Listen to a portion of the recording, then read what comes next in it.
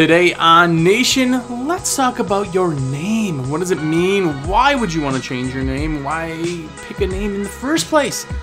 Even if you're established and you have a name, you've had it forever, still may be some good insight, so stick around for WCR Nation.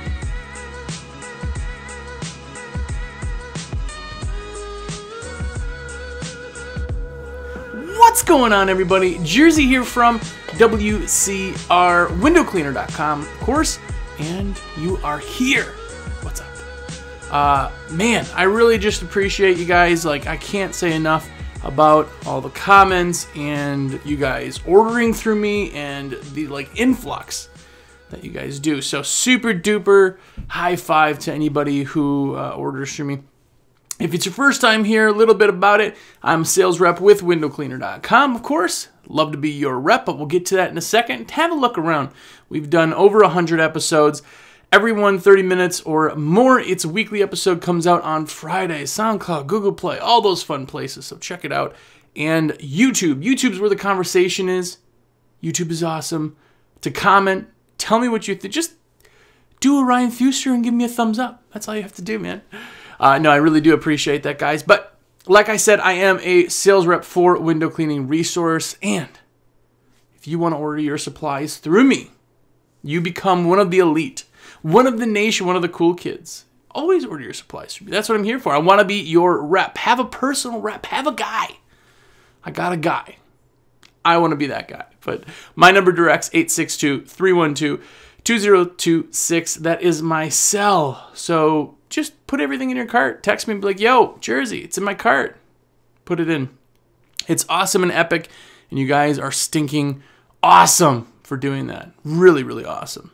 Plus, then you can tell me what kind of name brand things that I get to buy. That's another funny thing that started. If you buy your supplies through me, I get to get name brand spaghetti pasta or something, and you guys are pretty dang clever. But anyway, so that's all out of the way. I just want to give a couple shout outs. Again, some love to the YouTube side of things. If you're making comments, I can't say shout outs to every one of you, but I pick them every single week. Just say what's up to Clean Streak, Window Cleaning, Sam Burkett, Cassie, Cassie, I'm sorry, either way.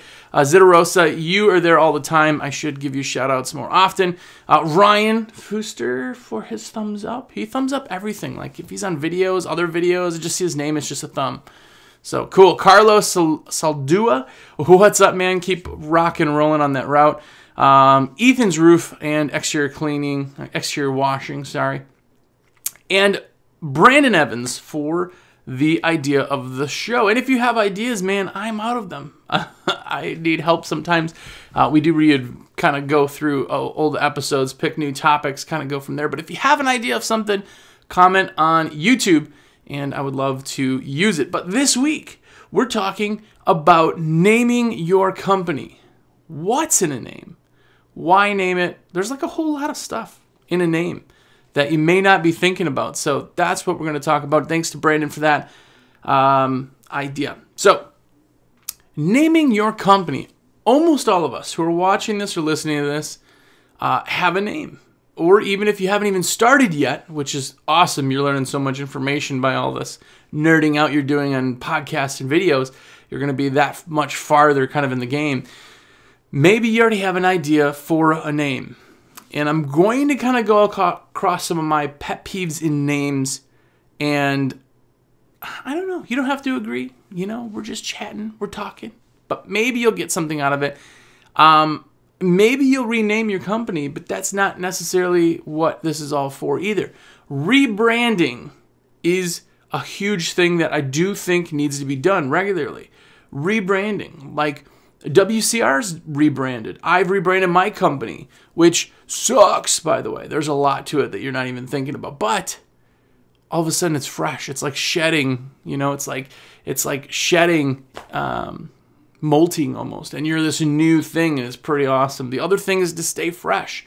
We've all been in the Hardee's or Wendy's or whatever, some restaurant that hasn't changed. Taco Bell's with still the 90s, like purple and light blue, you know?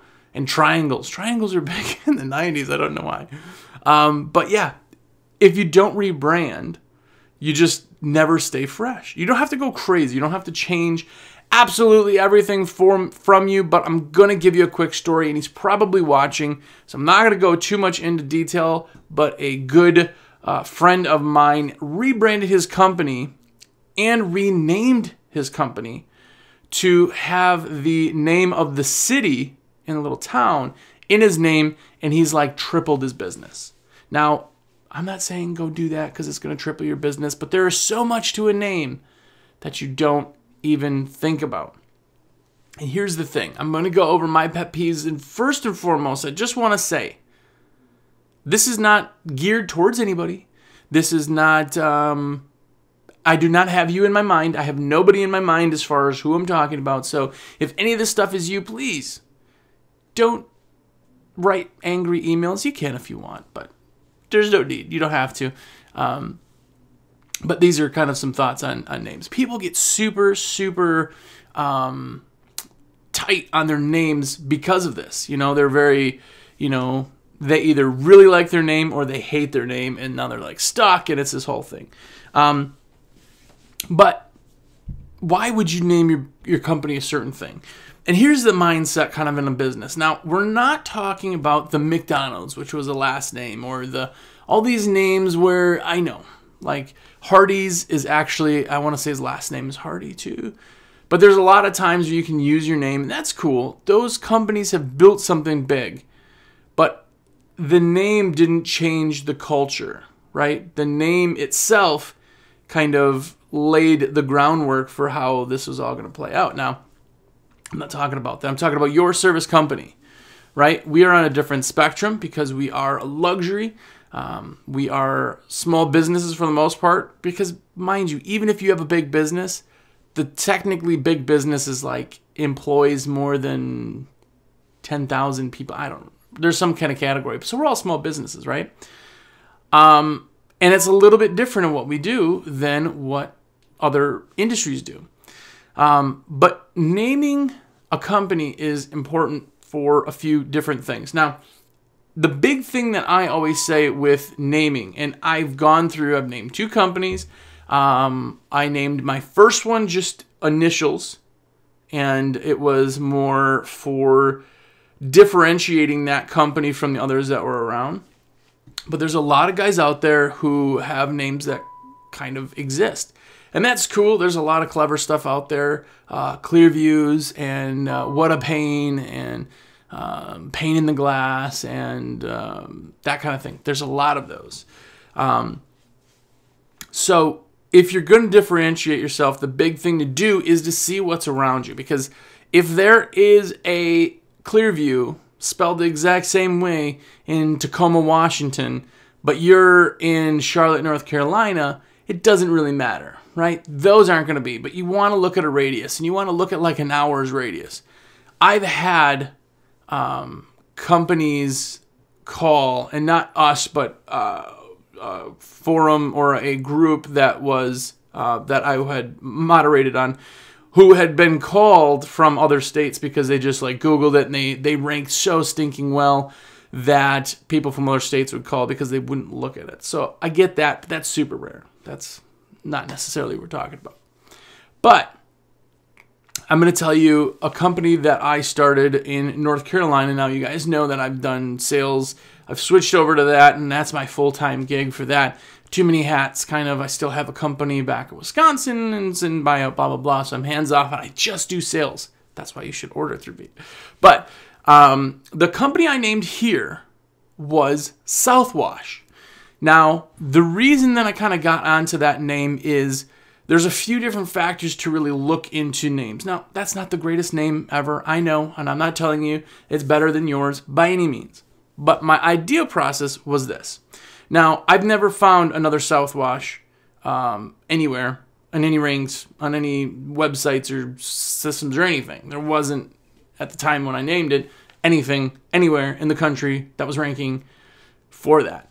So it was really pretty nice to kind of have that original one. But as names go, Southwash sounds like mouthwash, right?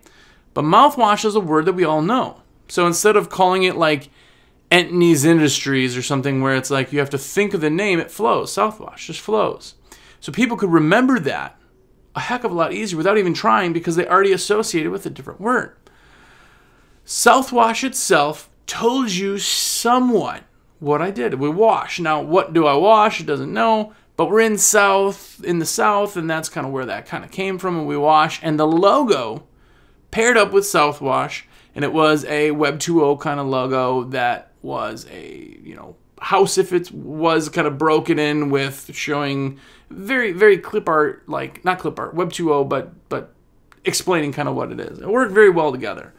It's probably my favorite name, like the image, the everything put together with the business, like everything was crystal clear for what we did.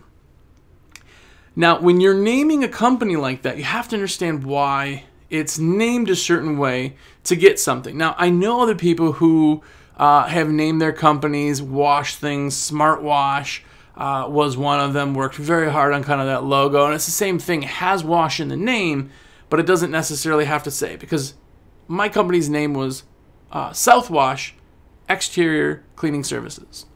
That pretty much covers it, kind of lets you know. So you get a little tagline to kind of explain what services you do.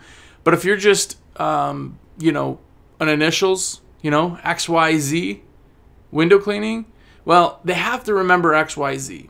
And there's a big kind of, XYZ is the last, so that would be easy, but just giving it up there. But if you have initials like that, it's very hard to remember that name unless you're not surrounded by any other initials.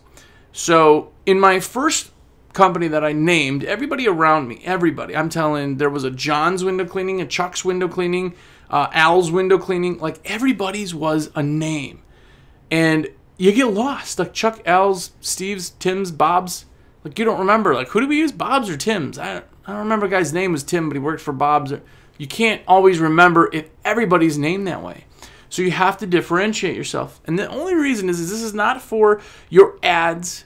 It's not for your marketing material, because you can do amazing stuff and have yourself stand out. But this is for remembering who they called when they see a list.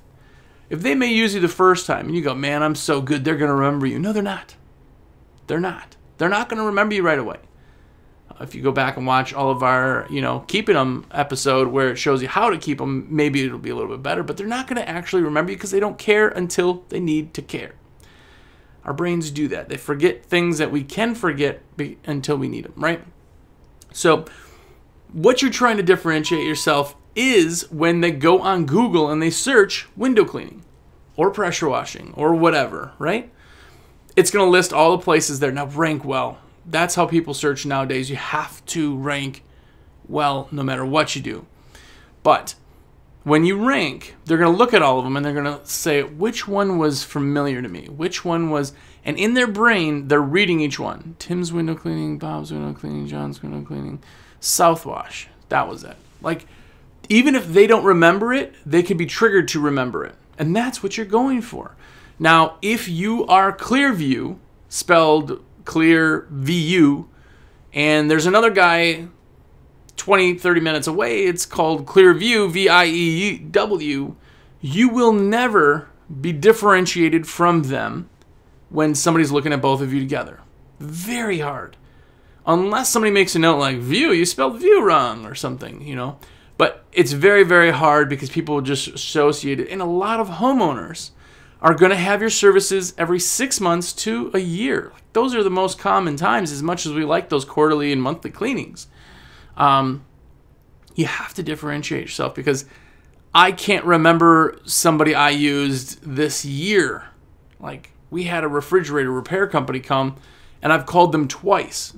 2 different places, one for appliance repair, one for our fridge, our old fridge, and one for our new. I've called them twice within a 6-month period, whatever. Still could not remember them. I mean, we had to try to find their old records and invoices so we could pull these. I mean, this is how our brains work. You have to be different. You have to differentiate yourself just name-wise, because that's the first thing that people get. And now this is not initial ones. Initial cleanings is awesome because people will associate a name with something else. And I'll give you another kind of general idea. There is a sales group out there. And this guy was trying to do a product launch. Now, this sales group is just for everything, and this just happened to be one of them. I'm not really into product launches. Of course, we do it ourselves, but I don't have my hands in it, so I don't have to worry about it. But this guy has this product, and the logo itself was completely, it was an ice cube with a flame inside of it. And the logo, the lettering on it was like Comic Sans. And I think it was called the Hot Bag, or it was the whole thing together completely did not show what it was. This bag was supposed to be fire and waterproof for documents. It was supposed to be very, very, like, you know, high end, supposed to protect your super important documents. It was a huge major bag. And he did the logo in Comic Sans and some fruity name of, like, you know, where it was like the bubble bag, or like it didn't even have anything to do with that. It actually looked like a grocery thing, like a fruit bag. You know what I'm saying? Like when you go to the produce section, they have those cold bags, and then they have like ones that keep your produce fresh. That's what it was. It was like a produce bag, and it was supposed to be this. And he totally missed on it. And the big thing that he didn't quite understand is how much that conveyed. You look at that, you look at the name, it doesn't register what it is. It doesn't tell me anything about the product in one thing. If you would have said, like, you know, the Slate Protector bag, or, you know, DocuVault or something like that, it would have told me what it was. That was the name, right? And he failed in the beginning. He couldn't sell any of them. Nobody wanted them. It was a big flop. I feel bad because obviously, you know, people take gambles. Gambles don't always pay off, but a huge portion of it was to that. Same thing with your business. If you think that your name is not what you want it to be, change it. Change it, and it is a huge process. I get it. And people, yes, do associate you and do know your name as Clearview now. But as you change it, everybody new will only know your new name. And you're working on those old people to say, hey, our new name is fill in the blank, but our old name was Clearview. Whatever you want. It doesn't matter if you do change it, but this really does help. It really can help. This is why people spend so much time on names, is you want something that tells people what it is at a glance, but yet doesn't get lost in the mix. And you can't have a name like, you know, super, super long. You'd have to have like a small name with a tagline, and that kind of all goes together, but the logo just has to work. The logo work, that's for its own thing. Pay somebody to do your logo for Pete's sake. Even if you're just rebranding just logo, pay someone to do your logo. People will go and spend, you know, $2,000 on a wrap for the vehicle, and they'll put a clip art logo on it. They won't spend $500 to get somebody to make a bunch of logos so they can pick. Whatever. I digress. Have somebody build your logo. But that's kind of the importance of a name. Now, if you convey the wrong thing in a name, that can also be problematic. I have a friend who has been cleaning windows forever. Zero advertising. He's completely as booked as he possibly can in a very high-end area. But his name on the company is Windows Only. Guess what he does? Window cleaning, pressure washing, screen repair, roof cleaning. The problem is, when he started the company, he only did Windows. And Windows Only is a clever name. Like, you know, if you called it Only Clean Windows or something, that conveys everything you need to know, that they clean windows. That's what they do. That's their focus. Right? If I know that somebody only does one thing, they're a pro at that one thing. If they do 10 things, they might be good at it, right? That's what that conveys to me. And it's very clear what it is, right? The problem is when you're so limited, you tend to isolate yourself, and then you can't convey. Who goes through the phone book? Not the phone book, Google, whatever, and sees Windows Only and goes, man, I'm going to hire them for pressure washing, unless they know. So it's tough. It really kind of holds you in. That's why you have to focus on it. And again, he's been in it forever. He's got it. It's staying that way. But that's just one of those things to think about. Now and for the future, let's it be open. Now, back to the name Southwash. I wash houses. I wash windows. I wash your roof. I wash your concrete. It covers all of the things that I do. I don't paint.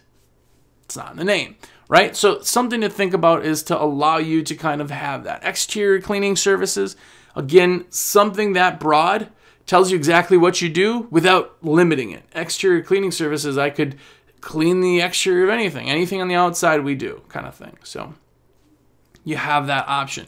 But that's something to really think about when you're doing naming. We talked about comparing to others, but the other thing is falling kind of in its own thing. Like, what do you want to be known as? Do you want to be known as the company who does, it's just one guy and cleans? Like, hey, I'm Jersey. Jersey's window cleaning. If you want that, that's awesome. If nobody around you has just a name, and that's the image you want to go, fine. But there's other ways to do it. You could be, Jersey's family-owned window cleaning company or something where it's focused now. You're really pushing that as like, hey, it's me and my wife. We do this. We're a small company. If that's what you want to do, that's awesome. But Al's window cleaning sounds like, yeah, who's going to show up at my house? Al. No. Al's window cleaning has been sold multiple times. They have tons of employees, do business. One of the largest window cleaning companies, or were one of the largest window cleaning companies in Wisconsin. They have, just 100 employees, It sounds like a small company, and then they show up, and it's just text. So you've pulled yourself across, but the name has already been made. So it's very hard to, you almost have to predict where you want to go. And that's why when you start a company, or wherever you are right now, you have that list like we've talked about that shows what you want to do and where you want to go. Do you want to have 50 employees, or do you want to work for yourself forever? Yes, that may change, but that is going to give you the guidelines for things. If you work just by yourself right now, but you want 50 employees, maybe the name Al's Window Cleaning is not the best suited for you because you are going to be bigger. Maybe you need to have a little bit more of a corporate feel. Now, the initial company that I had in Wisconsin was that exact same thing. Everything was a single name, single name, single name. We wanted to be a corporation. If I brought Southwash there, Southwash. Like, that is a corporate name, and you can differentiate and have pictures of you and your family or whatever, but I want people to know that this is the company. There's a lot of people I never, ever met, right? I have people who clean. My operations officer does it. They take care of that. I don't meet people. I talk to them on the phone, and then they don't ever see me. So I want that kind of feel. You need to make sure that your name conveys that, because it does. It's going to change the trajectory and kind of where you go in the past. So that's part of why you want to differentiate from the competition.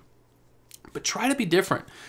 If you can, and this is not one thing, pull out the name out of your butt and wait, but if you can be completely different and you have no competitors and nobody with that name, you can actually find a URL that is specific. Like, if your name is XYZ Cleaning and you have the website, visit us at xyzcleaning.com. That is, like, right there, tells people that you're legit. Like, if you have a web URL, because everybody's got the same, and yours, again, I'm sorry if your name's Clearview, it's in my brain. But if you're Clearview and whatever, to get a URL, just visit us at Clearview, Tacoma, Washington.com. Like, that's long.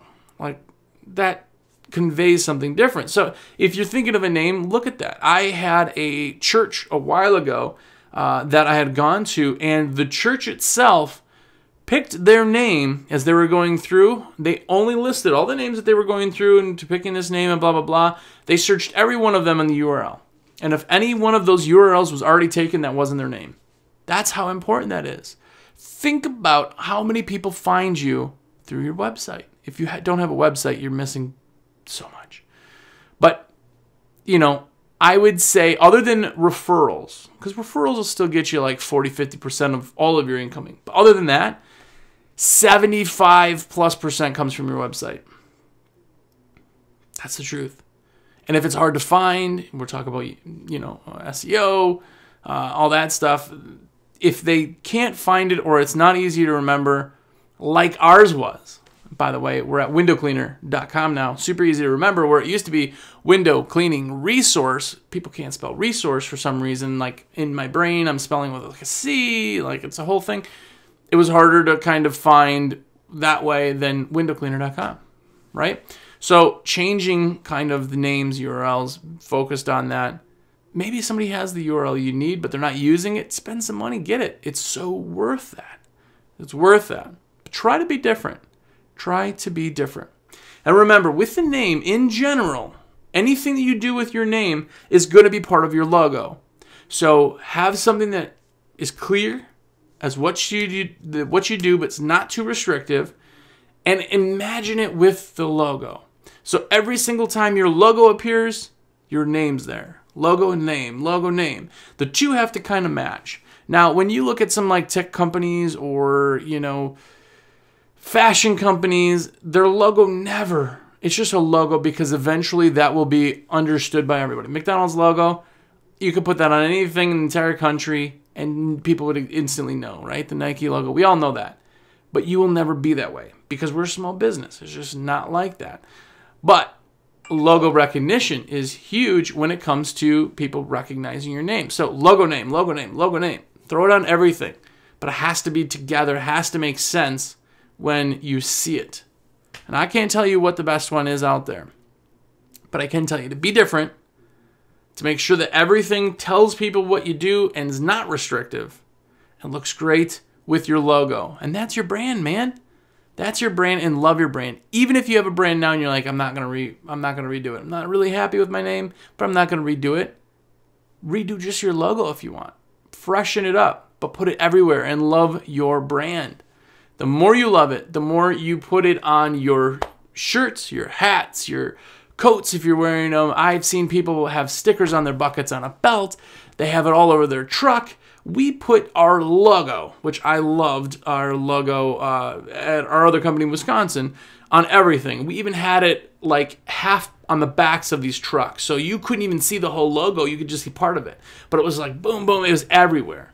It just makes that really fit. When you go to a hotel, and you walk into the hotel, there's a pencil with the logo on it and a pad of paper next to a flyer, and it's everything is boom, boom, boom, boom, boom, plastered, color themed, everything. That's what you want to do because it brings the whole thing together. But that's your name. That's names in general, man. Change it, don't change it. Tell me what your name is. If you're listening right now or you're watching on YouTube, comment. Tell me your name. I want to know. I want to know. And just Clearview, I put it out there, man. Like I said, sorry if yours is Clearview. It's probably pretty awesome. Like you picked the name because it's awesome. I just threw it out there. So put it out. Let me know. Comment. And most importantly, order your supplies through me because that's how I make my cheddar, man. And if you do order your supplies through me, I'm going to give you a code right now for 5% off if you order through me. You can't go on the website and do this. You got to order through me. But the code is Name Envy.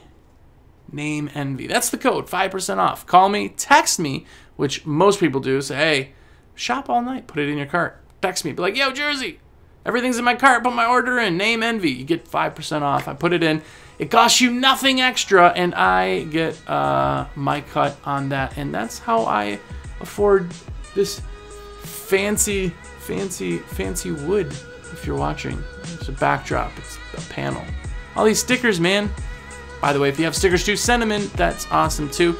The huge convention's coming up. If you haven't bought your tickets, call me 862-312-2026. I'll get those tickets ordered for you, or go to thehugeconvention.com. We're gonna start talking about it a ton, so stay tuned and listen to that.